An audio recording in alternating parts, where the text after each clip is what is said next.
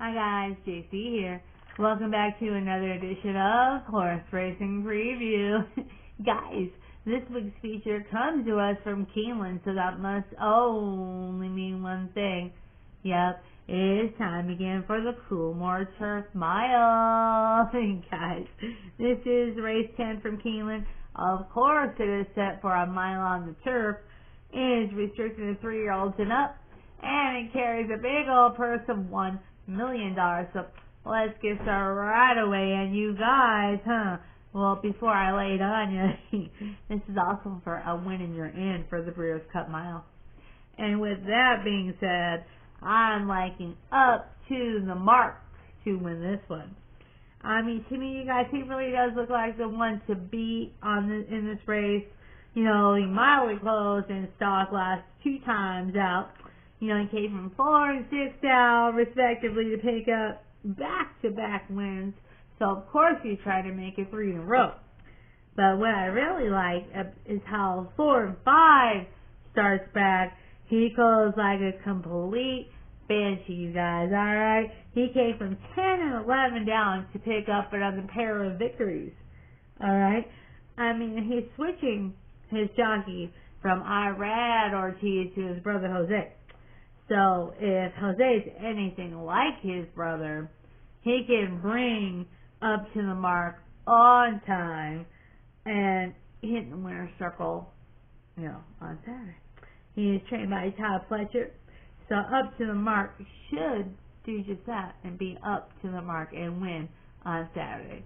Moving right along, I am liking Master of the Seas, and we're in second. Now, he's, you know, of course, another fantastic contender. He's got everything going for him. He's won a good handful of races, plenty of stakes races, you guys, but probably the true one to beat.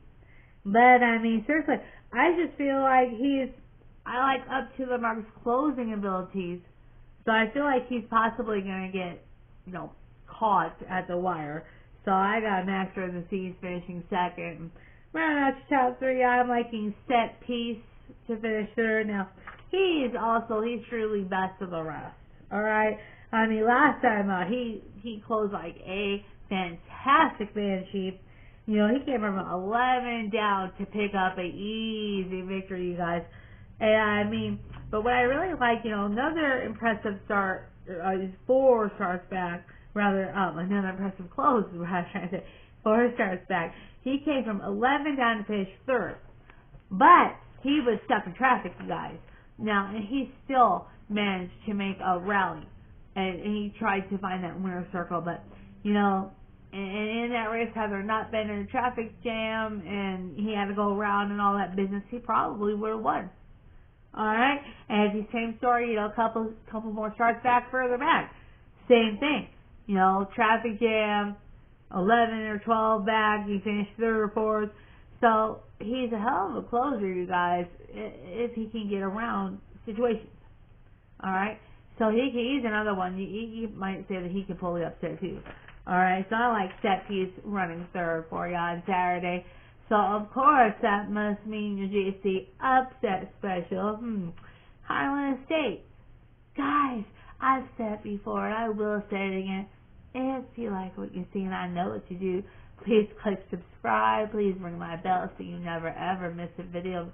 Pass my video down the street and someone else is going to like, click, ring, so they never miss a video. You guys, Facebook, Instagram, Facebook.com/JC's Horse Racing Preview. I will catch you next week. Bye.